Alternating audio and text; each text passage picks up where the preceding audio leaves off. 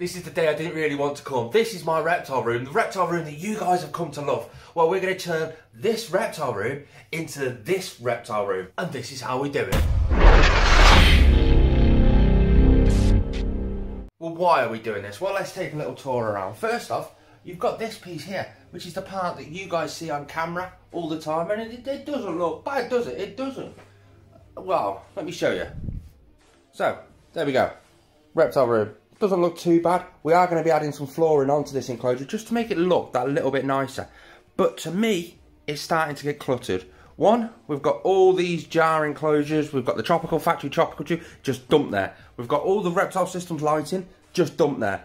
The mealworm farm, just dumped there. I mean, that's on a wooden rack system, that one just there. And there's nothing actually in that rack system. We've got loads of bits and spares and parts and polystyrene and enclosures and more. That underneath that towel there's products that we've got to do some videos on for reptile systems. We've got substrate, we've got more substrate, we've got some bits and bobs we've got to give away, we've got wood, we've got our whole plant rack which is just there, which we don't even get light to because we've got the polystyrene there. And then just look at the, I mean obviously studio lighting, more plants that we're growing. That one just there's food for Diego, and it's just becoming really unmanageable, and I'm really struggling to keep it tidy. If you ever noticed, when I'm actually sat at the table and we're basically, you see this shot just here, I'm sat on a toolbox. So yeah, I just want to try and make this a nicer place to be. We've got that full unit just there. We've got the stuff at the top and got a full unit there of just stuff. That's the new tarantula build. That looks absolutely amazing. We've got a shelving unit there. We've got the rack there. So what are we going to do? The rack is going. I don't know what I'm going to do with the dubia colony, but the rack itself is going. The animals out of there are getting moved. So the big leopard gecko, the male leopard gecko Mac down there, he's going into there. The millipede, that'll be going into there for now. However, we are making a big bioactive millipede setup. So that'll be empty. That can go. This shelving unit can probably go. This, whoosh, all this is probably going to go over in that corner just there. Now I don't know whether to go along that wall and then the table can move forward to here. I don't know, we've just got loads and loads of bits and bobs to do. But we've got to build a big shelving unit to go there. That big shelving unit is going to house all of our exoterras plus more exoterras that we've got. Or not so much exoterras that we've got, but exoterras that we are getting and glass tanks that we are getting. And that rack is basically going to fill from these enclosures all the way over to the door. It's going to be a huge rack system. We're going to have loads of space on there, and that's for future projects, because we have got a lot of future projects. Mainly some with Cheshire Reptile Rescues. That link is in the description down below. We might have something going on with them. We've got to pull all those enclosures away from the wall so that this comes level with the actual front of the rack, which will be about there. So they've got to come forward, but for them to come forward, we've actually got to move them across slightly, which means that's got to move across slightly, which means all of that stuff over there, that's got to come out, that's got to go. The mealworm farm, that probably will still live on the rack system. We're going to have the plants on that wall just there. You can see, look, there's my to-do list up there, just a to-do list for today. The table itself is going to move forward a bit so we can fit it behind there. That's going to get a lot more natural light, and so on and so on and so on. We've just got so much to do. First job, we've got to clean out that leopard gecko enclosure. Ready for that leopard gecko to go in.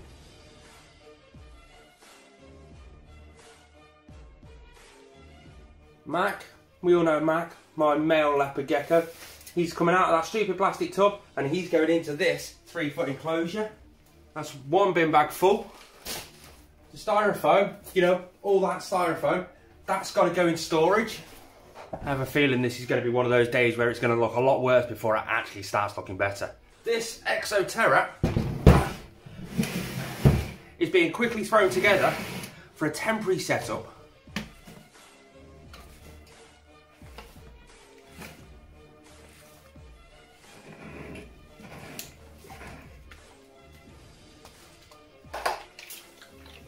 The millipede's just come out of the rack system. Now, it's going in here for now. We are eventually planning a nice big bioactive full fish tank setup for that dude.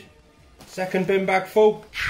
Now we've got to unwire all the heat cable and all of the heat mats and stuff from this wooden rack that we did make, and that's going to get down the tip.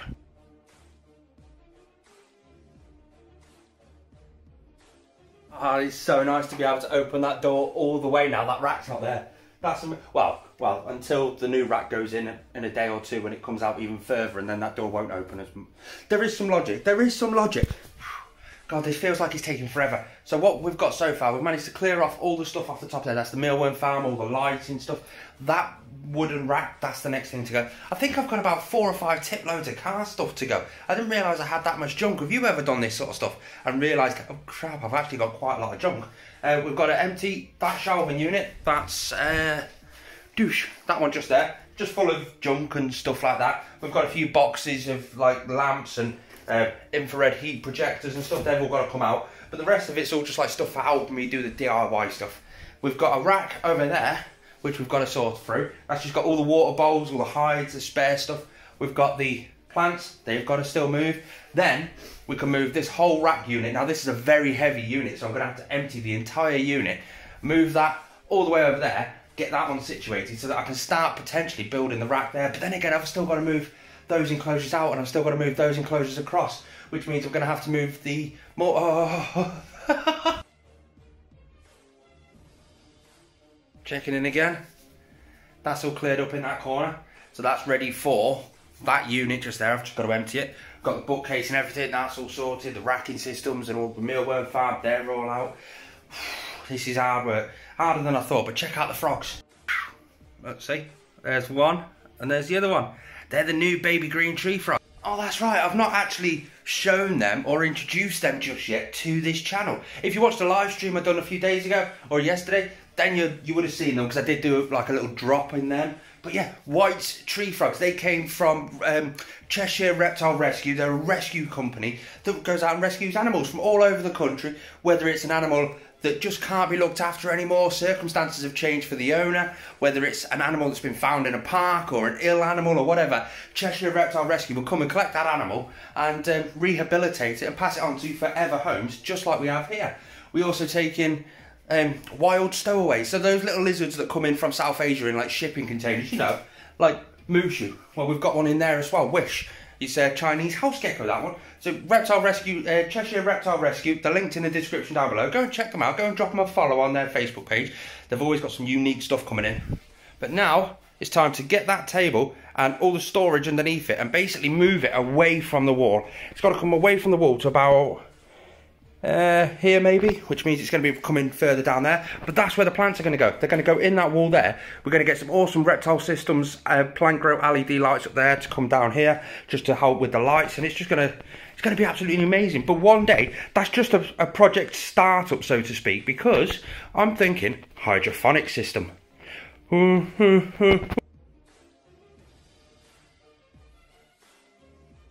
Remember I said behind the table was actually storage?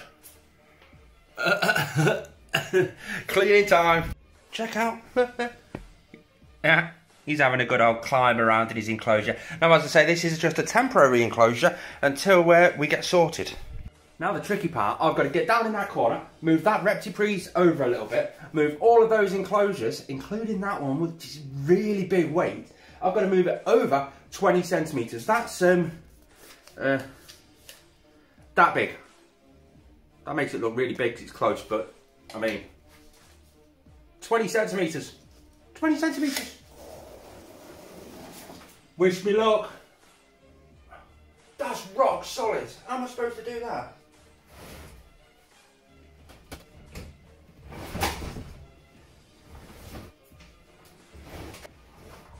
Now why have I just done that? Just to gain that much little room just there. Just that 20 centimetres there. Well, quite frankly, I've got to pull these enclosures forward as well. Now that's because the rack system that we've got that's going to go there sticks out that little bit further. So on camera, that just won't be as far forward. It'll be hidden behind the rack. So if I can bring that forward, plus it gives me room for thermostats and electric and all that sort of stuff behind the enclosures. And I'll be able to get my gangly little arms behind the enclosures if there is a problem. That's why. Now move the Reptifiles back all the way to that enclosure just there. That gives us enough space there to be able to put that rack unit just there. And now we're going to move these forward. But to be able to move them forward, I'm going to have to get down that side because I can no longer get down that side. So I'm going to have to do that now. okay, problem. Big problem. Right, you know how the enclosures, they're all sort of like the same colour, aren't they? They're the same colour as the wall. And they're the same colour as the wall. But this big unit was right next to them. I only painted halfway because I couldn't get that out. And now there's a big rat going next to it and I don't know it. Ooh, we've got a friend. Hello, mate. Shall we call you Bob? Bob's your uncle. Or is he your nan or your granddad? Hello. Oh, yes. Hello. But that's not a project for today. I'm going to save that for another day. Right now, I've got to get this over here and probably put on an angle so that I can fit a chair here. Can you imagine if I had a giant beanbag chair? Right, you're about to watch me get squashed against the wall. And watch how weak I actually am. That's my foot.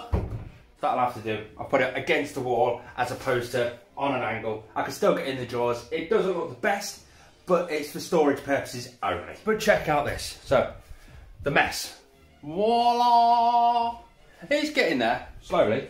I mean, the table's filled up, the floor's filled up, the floor's filled up, the wall's filled, yeah. Why don't you do the job that you originally started before all this? I've got to move these enclosures out, but I'll put a load of stuff on the floor off that, so I can fill that up and then I'll move them out. Pull these enclosures forward now.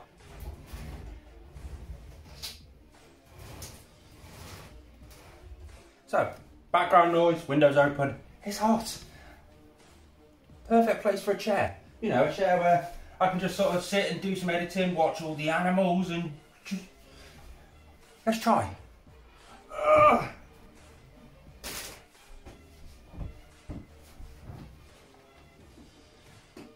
I think the next thing is just to solely get that big rack built. It's 150 centimetres wide, 180 centimetres tall and 60 centimetres deep. So we're going to be able to store a hell of a lot on there when, for future projects. I mean, we've got that to go on there, we've got other stuff to go on there, that's going to go on there, all these guys are going to go on there, loads of stuff's going to go on there, plus a load of rescues, plus a load of bits and pieces. So it's definitely worth doing, but I definitely need to sort the plants out. They're looking a little worse for wear. Well, I guess it's time to crack on with building the rack system. Now, there's going to be a fair few curse words and stuff, so I probably won't film it. To be fair, that didn't actually take as long as I thought. Boof, there it is. Now, it's not going to be like this colour forever, because we are going to do some nice rock worky sort of coving on the outside, but that's not just yet anyway. I was right about the enclosures. It only sticks out by a little bit, so that's not the end of the world. That's actually really good. But let's go all the way over here to the other side of the table. Whoosh. Check that out. Obviously the mess is just mess, but that, let's go and check it out somewhere else. Look, check it out. I've got a chair. Basically, there you go, that's it. Imagine how many exoterras I can actually fit on that, because I've got that one just there, I've got all the exoterras around there, I've just got loads and loads and loads to add on to there. Let's check it out on a wide angle. Boof. Now imagine me just sat here, I've even got the Reptifiles just there when that's all done up. It's gonna be beautiful. So let me quickly explain what's going where. Right, so you can see it's all oddly shaped and stuff like that. That bottom one is solely for storage. We've got these plastic tubs, they can slide underneath it quite happily. Then we've got all the stuff like water bowls, hides, cocoa bricks. That bottom one is solely storage. Next one up, that one, that's the perfect height right now. Now I've just adjusted all the shelves for 60 tall exoterras, ones like that, plus all the heat and stuff that goes on top of it. So I can stick a heat lamp on the top and it's still got enough space there. That one directly up there, that one, that's the perfect height now for these 30 tall exoterras. We're picking up one from a good friend, Mike Webster, later. He's the one that found Mushu in the shipping container. Yeah, that's all going to go there, the 30 tall exoterras. We've got a wide one coming and it's all going to go sort of there. We're going to stick some proper lighting underneath. And on the top, the 45 exoterras, the 45 tall. So we've got that one just there, which is a 45, 45, 45. We've also got a 30 wide, 45 tall exoterra, so they're all going to go up there, again, with enough room on the top for lighting. Yes, before you say anything, my painting is really, really bad. So far, that we're on the next day now. As you can see, we've got the morning geckos down there. They've come away from up here. We've got a whole row of 30cm tools just there. This one came from Reptiles down in Widnes. Go check them out on Instagram. I'll leave a link for them down in the comments down below. Up the top, we've got the 45 tools. So that's the brand new one we've got. That's a 45. That's the one where the millipede's in now. Check this out. One of the babies, look, baby morning gecko just sat there on top of the water hose. And what do you think of the reptile room? There we go. I literally almost dropped my tablet. Can you see the clear hose all the way up there? Can you see the baby morning gecko? Yeah. Looks cool, isn't it? And while we were messing around, there was one in here as well. I saw one of the eggs hatch, and I can't really show you, but I'll show you another day. So all we've got to do now is find a place for the dubia colony just there, and then we can fit 2 more of these 45, 60 tall exo terras next to each other. We've got that rack completely full. We've got still a little bit of space up here. That also came from Reptiles. Again, linked in the description. This one, I'll put, do you know these cheap little clicky lights where you click it and, ooh, I'll put one of them over the top. And look at how fantastic that looks. I'm not playing Minecraft. Oof, there he is. Look how nice that is. So we got the big elephant pet. Oh, that's just amazing. I mean, check it out from over here. This is the sort of spot that you guys would see it at. How cool does that look? Boo, boo, boo. Yeah, next to it, we've also got the Ferguson poster.